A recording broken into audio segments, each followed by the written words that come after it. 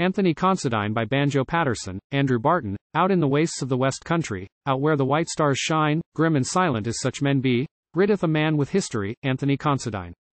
For the ways of men are manifold as their differing views in life.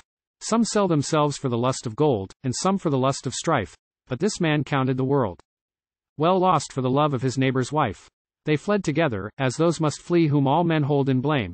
Each to the other must all things be who cross the gulf of iniquity and live in the land of shame. But a light, O love, if she sins with one, she sinneth with 99. The rule holds good since the world begun, since ever the streams began to run and the stars began to shine. The rule holds still, and he found it true, Anthony Considine. A nobler spirit had turned in scorn from a love that was stained with mire. A weaker being might mourn and mourn for the loss of his heart's desire. But the anger of Anthony Considine blazed up like a flaming fire.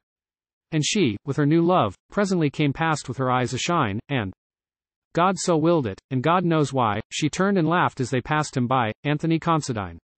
Her laughter stung as a whip might sting, and mad with his wounded pride he turned and sprang with a panther's spring and struck at his rival's side. And only the woman, shuddering, could tell how the dead man died. She dared not speak, and the misery is buried in auld lang syne, but out on the wastes of the west country, grim and silent as such men be, rideth a man with a history, Anthony Considine.